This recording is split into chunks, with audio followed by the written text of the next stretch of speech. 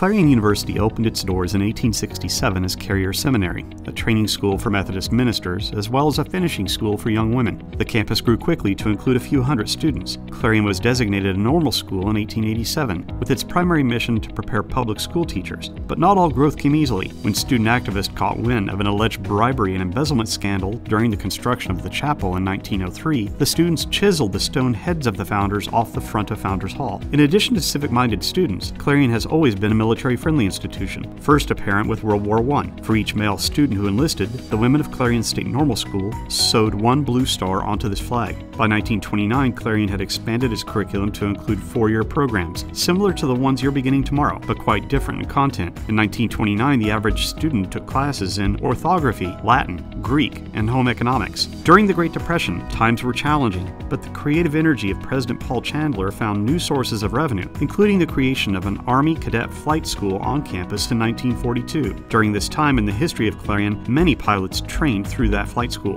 The post-war years saw tremendous growth for what was now called Clarion State College. By the late 1960s, the college became the first former normal school in the Commonwealth to offer the BA degree and the BS degree in business administration. Venango College also began operations in this decade.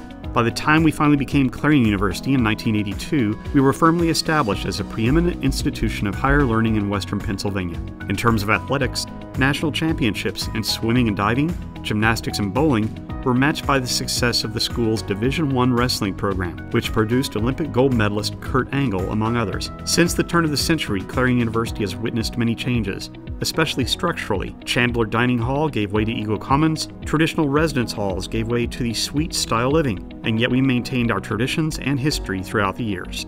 Now it's your turn to make history at Clarion University.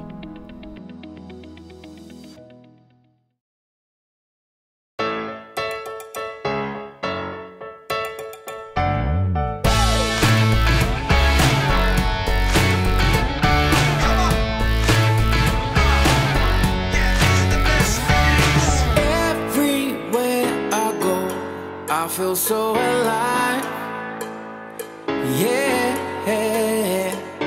I'm happy head to toe, I'm in overdrive, well alright, clear those clouds away, I can feel the sun, yeah, let the music play, now we've just begun. These are the best days. These are the best days. These are the best days of our lives, of our lives. There's magic in the air, and it feels so right. Yeah, yeah. So follow if you're dead, and you'll see the light shine so bright, 'cause these are the best